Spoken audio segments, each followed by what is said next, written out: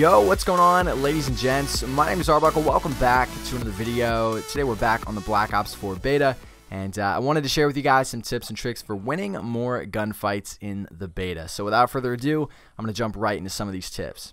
So the first tip that I have for you guys is to anticipate enemy movements and expect enemies to be everywhere. Especially right now, this is a beta.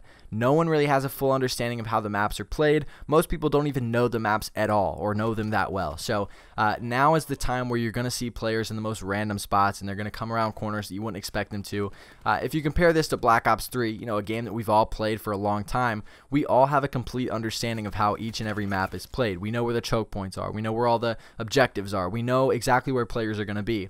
When it comes to a game that just came out, or in this case a beta, no one has a full understanding of the map. So everyone's kind of just running around and doing their own thing, just experiencing the game. They're not really trying to play the map the way it's originally made for. They're just testing it out. So you want to expect enemies to be everywhere, even in the most random spots. You know, I found myself a few times when I first started running in the complete opposite direction of the map, like running to the outside of the map and not realizing that that's where I was going. So you want to anticipate these enemy movements and expect them to be everywhere, because no one knows what's going on. It's a beta.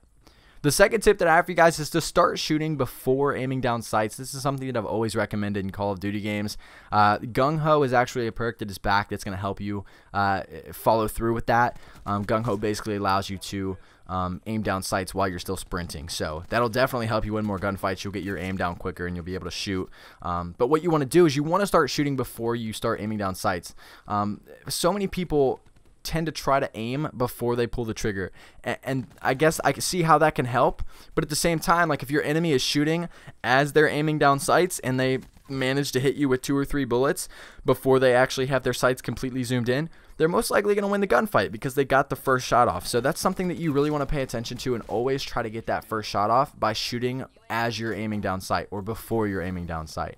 Most of the time I kind of just run around and hit both triggers at the same time when I run into someone. If they're really far away, obviously it's probably not that good of an idea, but if you run around a corner and you bump into someone in your point blank range, start shooting, start hip firing before you aim down sight so that you can get those extra few bullets off. The third tip that I have for you guys is to use smart attachments. I think here in the beta, Quick Draw and Stock are the 2 best attachments to run that are going to help you win more gunfights. Quick Draw obviously allows you to aim your gun down quicker.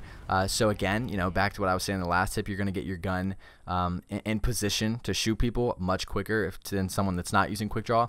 And Stock has always been something that I've also recommended playing throughout Call of Duty. I've always been a really big fan of it. I think it was probably more of a big deal in Black Ops 3 because you were able to boost jump and boost slide like 30 feet. So it was nice to be able to move your gun quickly while aiming down sight. Now it's not necessarily I wouldn't say it's really needed as much as it was in Black Ops 3, but it's definitely something that once you get used to, you're not going to want to stray away from. And like I just said, if for some reason you don't know what Stock is, basically it allows you, when you aim down sight, you can move around quicker. So that's something that I've always been a fan of, especially if people are running or trying to move or jump out of the way. But again, thankfully for Black Ops 4, there's not boost jumping, so that's something you won't have to worry about. The fourth and final tip that I have for you guys is to use movement to avoid gunfire, and that's kind of what I was just talking about. You want to jump shot and boost slide.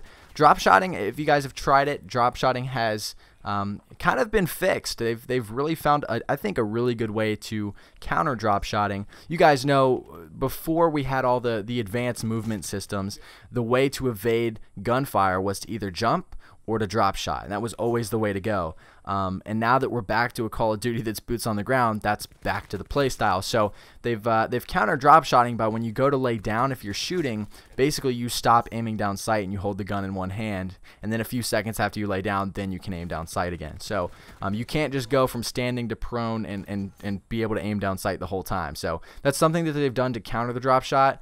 I wouldn't recommend doing that, but jump shotting for sure is going to be back. Expect that, especially with the pros. And boost sliding is another really good way to evade gunfire, especially if you're running away and someone's shooting you in the back. Just constantly hit that boost slide in random directions, zigzag, and you'll be able to get out of the way. But anyway, guys, that's really the video. I hope you guys did enjoy. If you guys have any comments, make sure to leave them down in the comment section below. If you guys want to chat, hit me up on Twitter or Instagram at Dylan Farrell. Make sure to leave links in the description below as well. Make sure to subscribe if you haven't already, and I'll see all you guys in the next video.